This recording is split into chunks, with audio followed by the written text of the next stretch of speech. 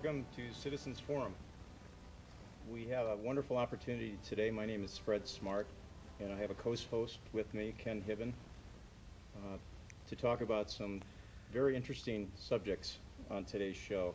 And I'll give you just a very, very quick background to what brought me here. I was asked just in the last few days to take on this role, and my co-host, Ken Hibben, has agreed to come on with me because we have a subject here, actually a couple of subjects that interlock, that have to do with the judicial system and the requirement that just an average, rational, logical citizen would expect as it relates to the need for transparency.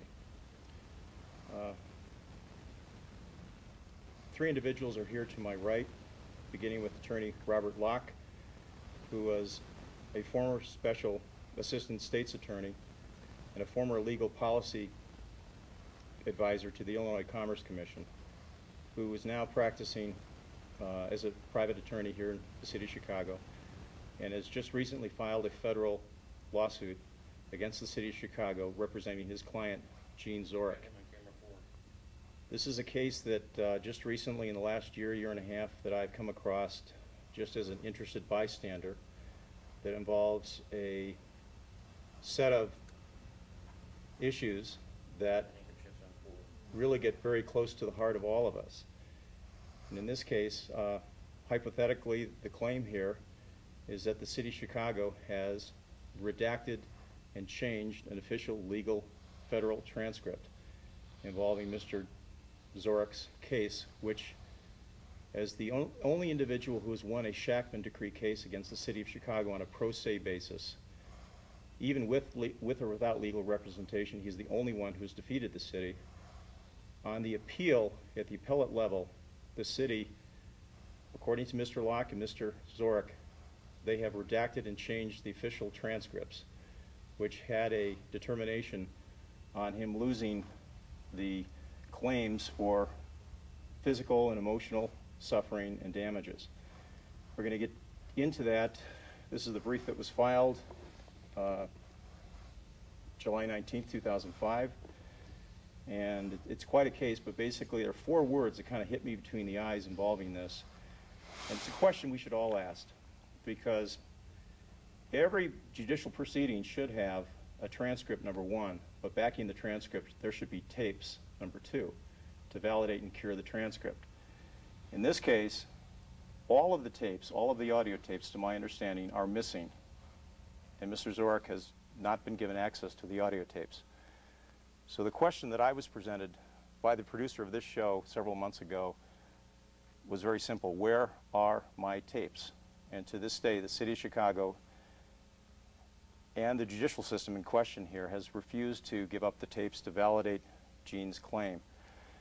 Sitting next to Gene is another individual who was flown all the way from Las Vegas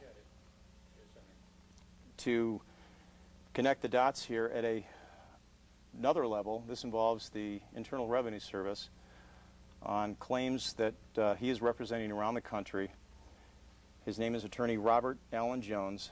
He is a former Department of Justice Special Prosecutor, a former and current U.S. Marine officer who served in Vietnam. He's engaged in private practice currently to defend taxpayers against the IRS all across the country. It may seem a little bit complicated, but the connection here, too, is the same issue. Evidence of redacting, changing, altering the official record in cases involving his clients, and he will go into more details about that.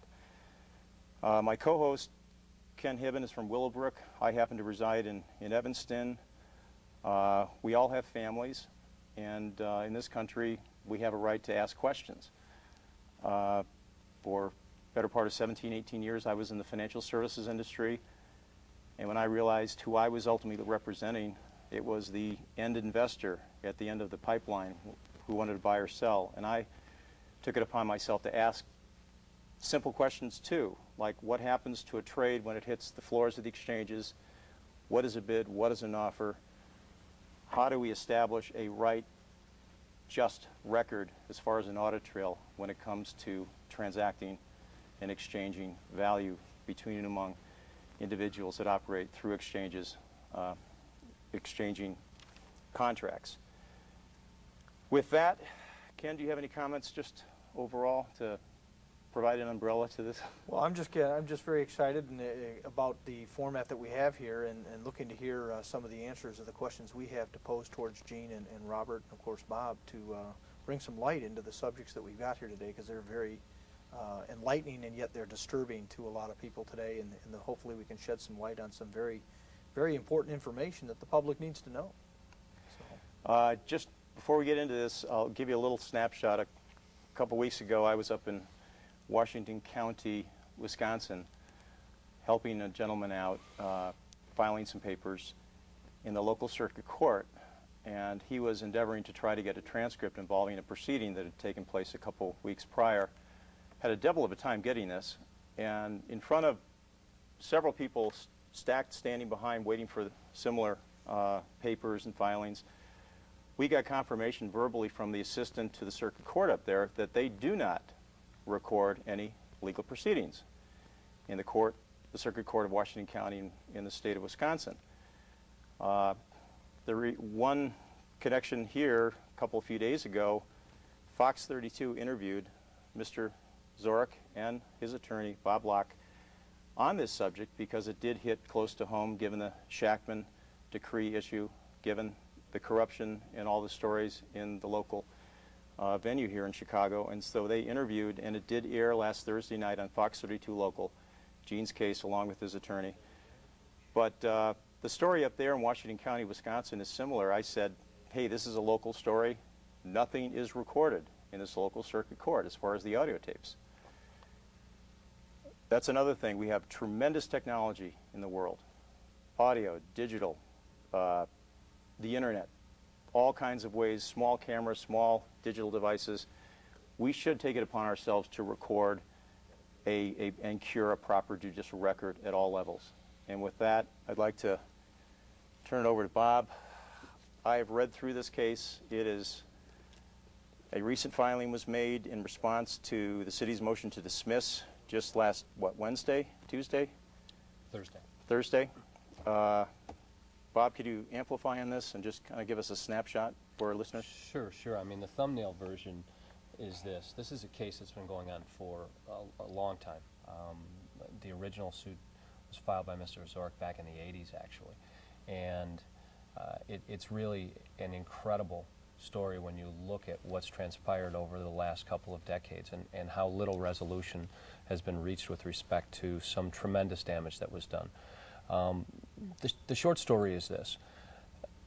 Mr. Wzorek, ultimately pro se, was, as you said before, the first person to defeat the city in a Shakman decree case. His attorneys had basically abandoned him, or he had fired them for what he felt was questionable conduct in violation of his rights, and ultimately went on to try it by himself. The federal judge in that case, Judge Brian Barnett Duff, found conclusively that the city had in fact fired him for political reasons. The city had alleged originally that Mr. Wzorek had damaged a truck, and that was the basis for his termination. Upon cross-examination of the city's experts and actually upon questioning by Judge Duff, the city ultimately admitted that, in fact, the day that Mr. Wzorek was supposed to have damaged this truck that led to his firing, he, in fact, was not even at work, and that they were basically framing him for something that he had not done and using that as a pretext on which to terminate him. Mr. Wzorek won that case, won significant damages against the city, which at that time was a real cause célèbre because nobody had ever been successful in a Shakman case. At that point, it becomes really interesting, and as we go back through the record in this case, it really becomes troubling because it seems like every day that I get more documents in this case and I go back through it, I find more and more instances of questionable conduct on the part of what appears to be the city of Chicago, but in fact may involve different personnel within different levels of the federal judiciary. And what I mean by that is this. We have specific instances where transcripts in Mr. Wzorek's case